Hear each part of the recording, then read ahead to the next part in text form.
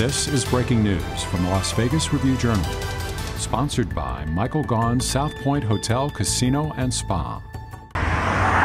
Cars stacked up on Las Vegas Valley roads after news of a pipeline shutdown. A spokesman for Clark County saying they do not anticipate an immediate impact on gas availability in the Las Vegas Valley. But how did this start? The Kinder Morgan Energy Company shut down its 566-mile California-Nevada pipeline Thursday to investigate what they're calling a release in its station in Watson, California. That pipeline supplying gasoline, diesel, and jet fuel to locations throughout California and Nevada, including Las Vegas. According to a report filed by Kinder Morgan, the company contained a spill with no reported injuries as a result of the incident and that an investigation will be conducted. However, the incident not stopping lines forming at gas stations across the Las Vegas Valley, for some a familiar sight reminiscent of the COVID-19 pandemic. For the Las Vegas Review-Journal, I'm James Schaeffer.